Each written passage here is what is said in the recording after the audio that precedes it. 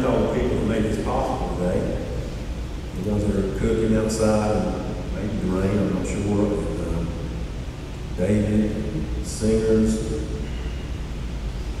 Let me forget anybody. It's just been a wonderful area. All the ones that made this possible for us this morning. I'm grateful for that.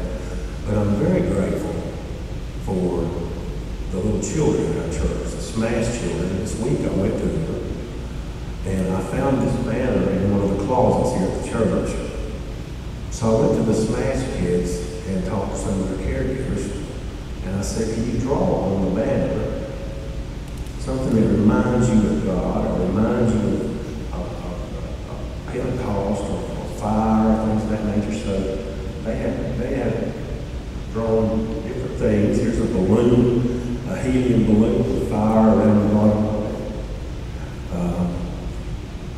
Of course, scripture that they remember, John 3:16. The balloons, the kites. This is the day when the wind, we talk about the wind of the Spirit leading us and guiding us. I'm so grateful for the ministry of children here in this church. It's happening. It takes time. But these young people are coming forward and doing things. And I just hope that you so far this morning have enjoyed this little bit of a different style service. Pray that God will continue to lead us in the future. Thank you so much for that. I want to read this morning some verses from Acts 2. I'm just going to read some selected verses. This is the story of Pentecost. When the day of Pentecost had come, they were all together in one place. That's very important right there. And suddenly from heaven there came a sound like the rush of a violent wind, and it filled the entire house where they were sitting. Divided tongues as of fire appeared among them, and a tongue rested on each of them. All of them were filled with the Holy Spirit and began to speak in other languages as the Spirit gave them ability. But Peter, standing with the 11, raised his voice and addressed them. You that are Israelites, listen to what I have to say. Jesus of Nazareth, a man attested to you by God with deeds of power, wonders, and signs that God did through him among you. As you yourselves know, this man handed over to you according to the definite plan and foreknowledge of God. And you crucified him and killed him by the hands of those outside the law. But God raised him up, having freed him from death, because it was impossible for him to be held in death's power.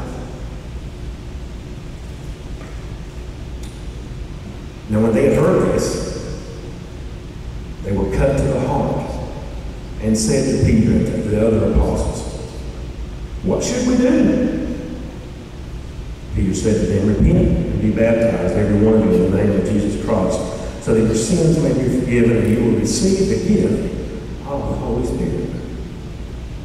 For the promise is for you, for your children, and for all who are far away, everyone whom the Lord our God calls to him. He testified with many other arguments and exhorted them, saying, save yourselves from this corrupt generation. So those who welcomed his message were baptized, and that day about 3,000 persons were added. That is a Pentecostal Sunday. Any preachers all part of it. Let's pray. God, we thank you for this morning, for us being together and for hearing the scriptures that's been read and the songs, Lord, that have been sung today. We're so grateful for each and every one who has contributed to this time of worship. Now, Lord, be with us for a few moments as we expound upon the Word, the John passage and the passage from Acts. And God, just help us to open our ears and our hearts and help us to continue to become a Pentecost church. A church that's on fire for you and help us to live Pentecostal lives. In Christ's name we pray. Amen.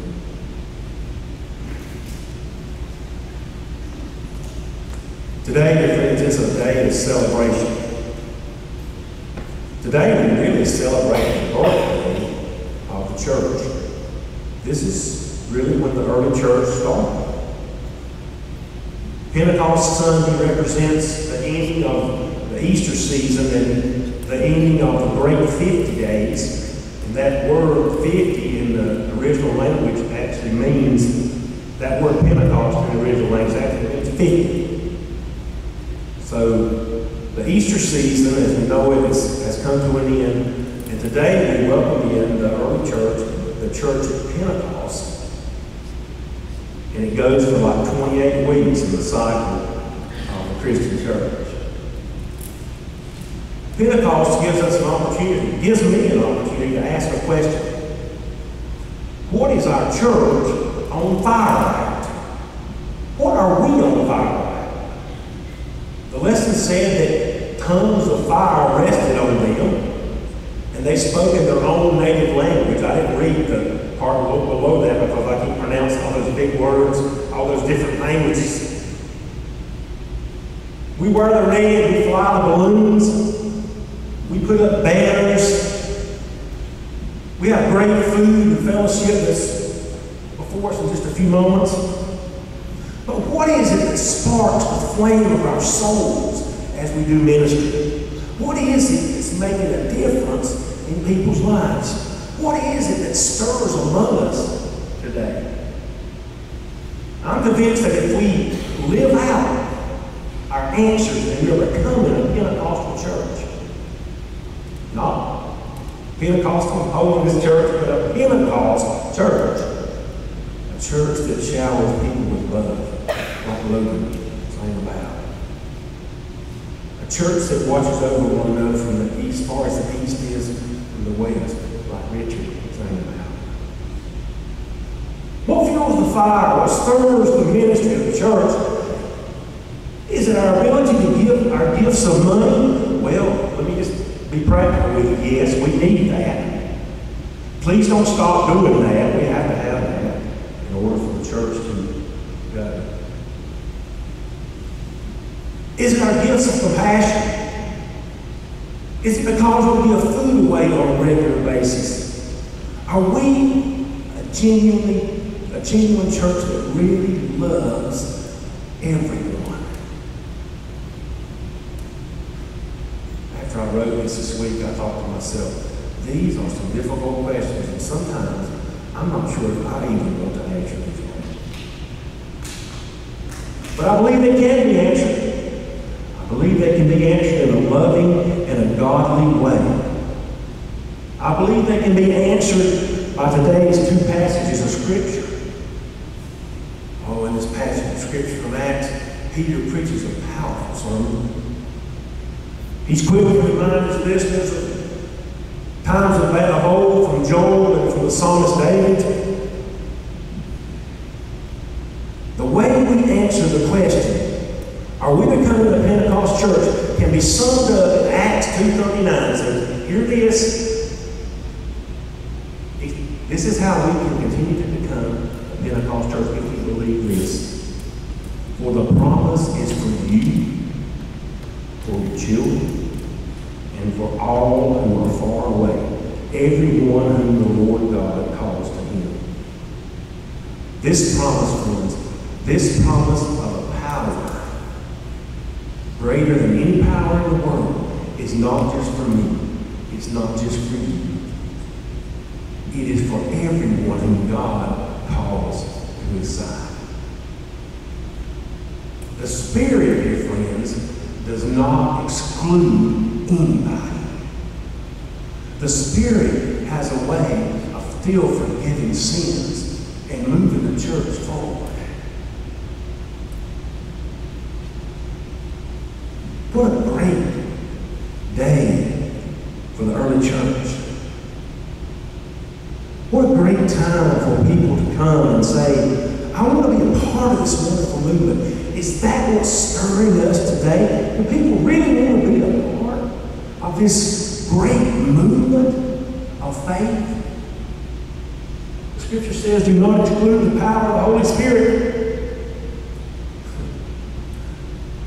And I keep thinking back to this old saying, the wind blows where it chooses. It blows all around us, dear friends. It's not just for one or two. It's for everybody. John 14 also helps us understand this great comforter of the Spirit. Jesus speaks in John 14 and says, if in my name you ask me for anything, I will do it. This is the Spirit of truth. You can know the Spirit because that Spirit will be in you. That's the greatest two-letter word I've ever come to understand, is that word in. That's what the Spirit does. It doesn't just come. The Spirit grows inside of us. It's not what we... It's how we live our lives and what's flowing from the inside. It's what lives in us. And Jesus had that great answer to those people that were causing all kinds of problems day after day. He said, it's not about you doing all, it's what lives inside you that makes the difference. So I think of a question this morning, what can it be? How can we invoke the power of the Holy Spirit even more in our lives to live in us? There was a visitor one time to an old friend of hers, and she walked in, and this elderly lady, she asked her friend, she said, what is it you do? You're such a devoted person. What do you do during a day's time? And she said, well, every morning I get up and read my Bible as long as I can. And then she said, and then I get a hymn book or a song book, and I sing all the songs that I can sing. And then she said, and then I just sit back and let God love me. I sit back and let God love me. Wow. What a great story. Have you ever canned vegetables or things in the garden? Canned food? Yeah, I love it, don't you? Some of your days? Yeah, not here. Got canned green beans, you know. I know I can go to IGA or Food Line or Aldi's or whatever and buy cans of green beans, and they're probably a lot cheaper and a lot better. Not better. No, they're cheaper, but they are not as well prepared as these. As a boy, we had a garden, and I remember my daddy and mama raising string beans. And, Mama would get in the house and have that old colander, canner, she called it. There's another story about that I'm not going to share right now. But she had this old canner, round canner, and she put the beans down into the hot water and boil them, and they would seal. You know what would happen if one of those jars didn't seal? It wouldn't be any good after a few weeks. So the water and the steam and the heat had to seal this jar of green beans. It was produced in June the 2nd, 2018. But I bet you one thing, I bet you it's still good today. Listen, friends, that is what God is trying to do in His church. God is trying to seal us with the power of His Holy Spirit.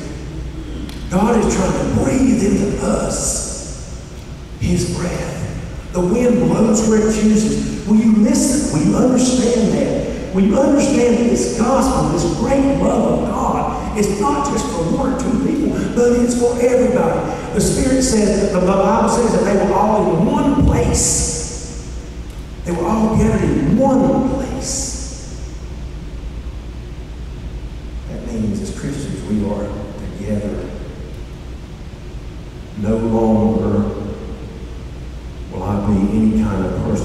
excludes anyone else.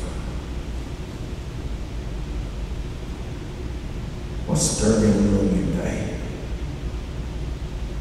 What's fueling the fire of your spirit? How will you live your life day by day? Tough questions. But an easy answer. This gift of the Holy Spirit is for everyone. It's for everyone. I didn't make you. Yes, who made you? God created you. And created each and every person in this world. It's up to Him. I love you. Thank you so much for being the church.